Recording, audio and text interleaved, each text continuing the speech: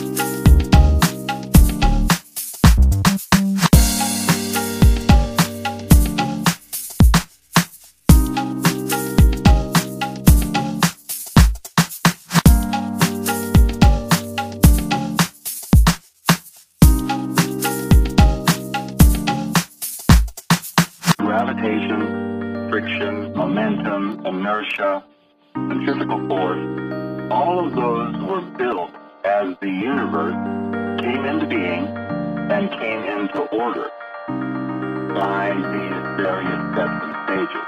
And this all checks out with astrophysics too.